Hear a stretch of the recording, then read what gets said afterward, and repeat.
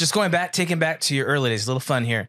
Tell us, what was your favorite school lunch when you were in elementary school, high school? Man, when I lived in Oxnard, they used to have these burrito days, these breakfast burritos. Oh gosh, they were fire. Oh my gosh. I don't even know. I don't know if those person pulled up, like in a taco truck or what, but I just remember eating those burritos, man. That's killer salsa. Oh, I guess they sent us some. I don't think we ever had. Did you remember burritos in Fresno? A little bit, the chimichangas, but yeah. Okay. Once in a while. No, those breakfast. Hey, those breakfast burritos were fire, bro.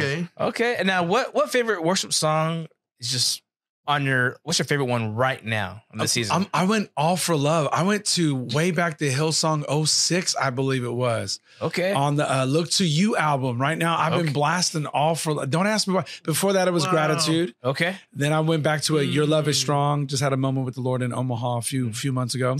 And before that, it was Fresh Wind. So before that was Give You My Heart. So Lord, you can have my heart. So I just but I found the Look to You album again. And I was like, I fell in love all over again. This is good. Amazing album. Yeah. And what is it you like to play when you work out? Yes. Oh, when I'm working out, that's random. Every day is random. Okay. Some days I'll do I have iHeartRadio. Yeah. So some days I'll put on like the Eagles. And so I'll just do like soft rock. Nice. Other days I'll put on I have a social misfit. I can't spit that out. Misfits, yep. Social Misfits on my iHeart. I don't know. It just was not coming out for some reason. But I got their playlist. I got Andy Minio's playlist. And then sometimes I go old hip hop, So I got like a 90s one on there or 90s R&B. So 90s R&B. But then I know your listeners probably find this one funny, but I'll do some Emery. So that's like some screamo. Oh, if I'm not all the way awake, I'll do some old school screamo. I'm good. Taking Back Sunday, Emery. Okay. So anyway, I'm random like that. I like that variety. Okay. Now I know you like to work in the yard, do certain things, plants. But what is it? There has to be. What chore do you absolutely hate doing? Ooh, chore do I don't know. I don't know if there's a chore I don't know. That's great. I don't know. Oh, really? I was raised by my mom. There was nothing I couldn't hate to do. She said, "Mijo, go take out the trash." No, she did it all. Okay. She did a lot of it, but I guess because I didn't have to really do it, I didn't end up hating it. Okay, I guess. Oh, so that's the first time. I'm stumped. Which chore at home gets the most resistance? No, it's not my turn. No, it's not. I would say dishes. Oh. Okay. Yeah. I guess. Yeah. Everybody wants to eat. Nobody wants to clean. Oh, wow. That's good. Now, just really quick here. If you had, you could learn to do anything, what would it be? Learn to do anything. Skill. Oh, good Lord. Good Lord. That's brutal, bro. That one's brutal. If I could learn to do anything.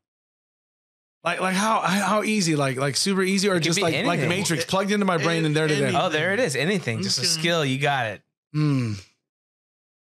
Any instrument. Nice. Okay. I want to be able to walk up to the keys, tickle them. I want to be able to go up to the drums and just the bass, the guitar, even the saxophone. Nothing goes good like a good saxophone.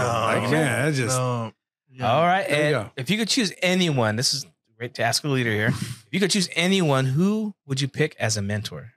It could be historical. Yeah. Okay, everybody's gonna expect me to say a Bible thing, so I'm not gonna say a Bible thing. No, I'm not gonna say a Bible thing. I'm gonna say Bible because everybody's gonna expect the Bible. If I could pick any one person as a mentor,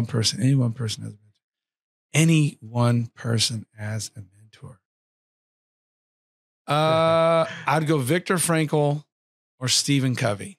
Two leadership guys, or Peter Drucker. Oh, nice. Yeah, I'd definitely go a leadership guy because when a leader gets better, the whole organization gets better. So good. Nice.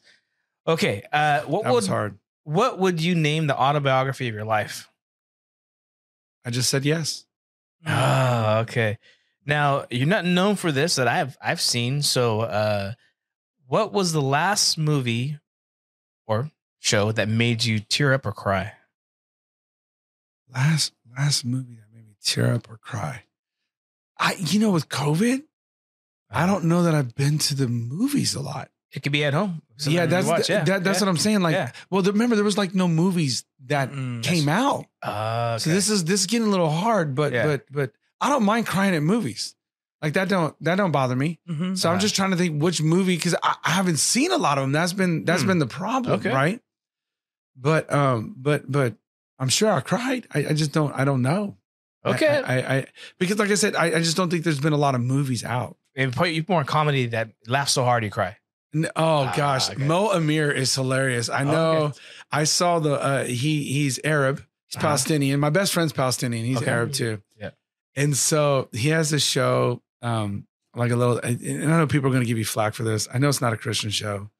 And I know there's cussing, okay, but I need to laugh.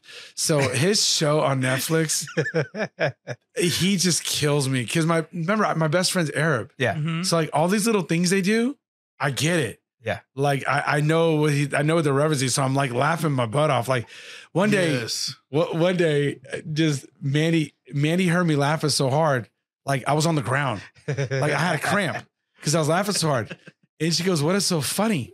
And so I told her a joke. She didn't laugh half as hard. Oh like, my God. So I called my best friend. I'm like, bro, and I'm still laughing. And I tell him the joke, and he starts dying laughing. So we're both on the phone, not even talking. We're just laughing to each other, like, this is hilarious. And so anyway, that one right there, I'm not gonna lie. Like, I could watch the whole sitcom again. Like, that's how much I appreciate it. Yeah. Okay, last two. What was the best advice you ever received?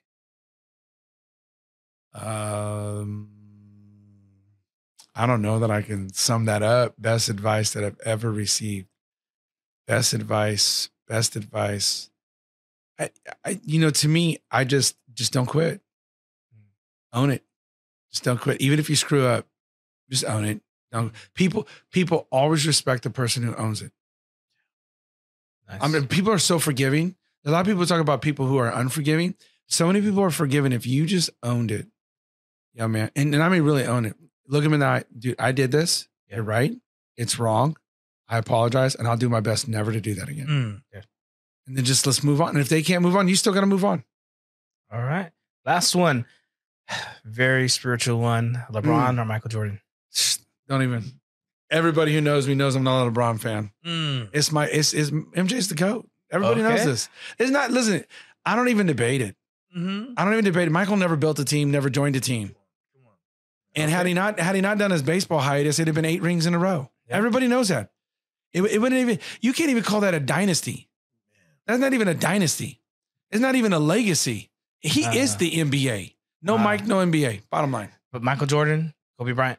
Oh, still Mike. Okay. And by the way, it goes Mike, Kobe, and LeBron, like somewhere in the top 10, somewhere, maybe 8 or 9, maybe 10. All right. But by the way, I will say this to all the LeBron fans before they at you or at me.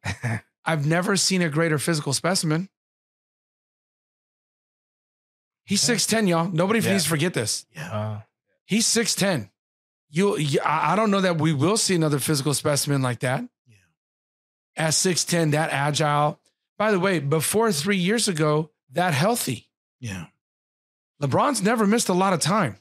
Yeah. Now they'll do that. He's resting. Well, it's a long season. 72 games, right? So but I'm saying, think about that. Physical specimen. The guy could have played about 3 different sports. Yeah. Football. You gotta be a little tougher, but football, basketball. Yeah. Mm-hmm. And the dude probably could have played men's volleyball. Man. Who won't jump with him? Yeah. Like, that's got to be unfair. Yeah. But you know what I mean? Like, he low-key could have done, probably any sport he wanted to. So, a little harder at 6'10", but Aaron Judge making it work at baseball. But, I mean, a little harder. Yeah. Well, thank you, Lodo. Man. No, Pastor Anthony, thank you again, man. As far as the emails go, don't worry about it.